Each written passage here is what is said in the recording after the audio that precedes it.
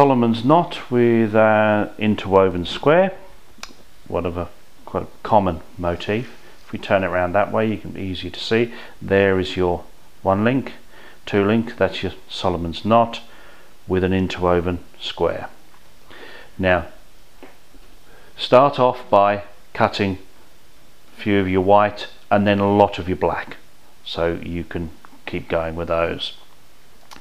You can either work like this if it's easier to see the pattern, or work that way. We'll start here as it's easier to see. Do these white ones in first. So once you've done the pattern, drawn the pattern in, set these single white tesserae.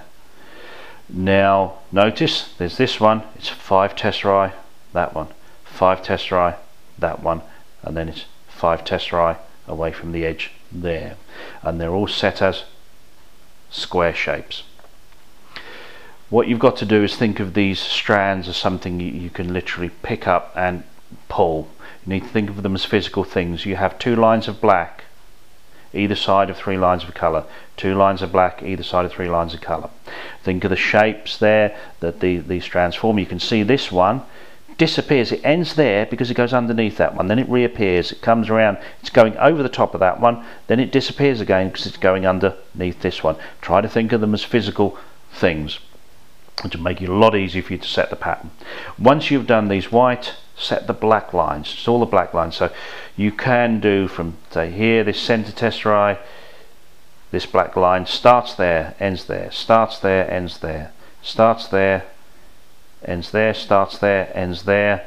You can see how these 4 go in, it's like a spiral shape around that center one. Then you can do, say, here, starts there, curls all the way around, triangles cut, then that square one there.